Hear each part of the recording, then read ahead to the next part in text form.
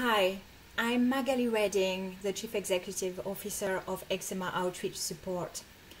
After 10 fabulous years leading EOS, the time has come for me to say goodbye to our members, colleagues and supporters as I will leave the charity at the end of August 2021 to start a new role.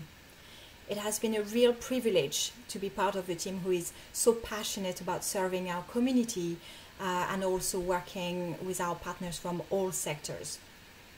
I will end my adventure with EOS knowing that it will continue to change the lives of thousands of families with eczema in the years to come, which as a founder of the charity is all I could have ever wished for. Goodbye.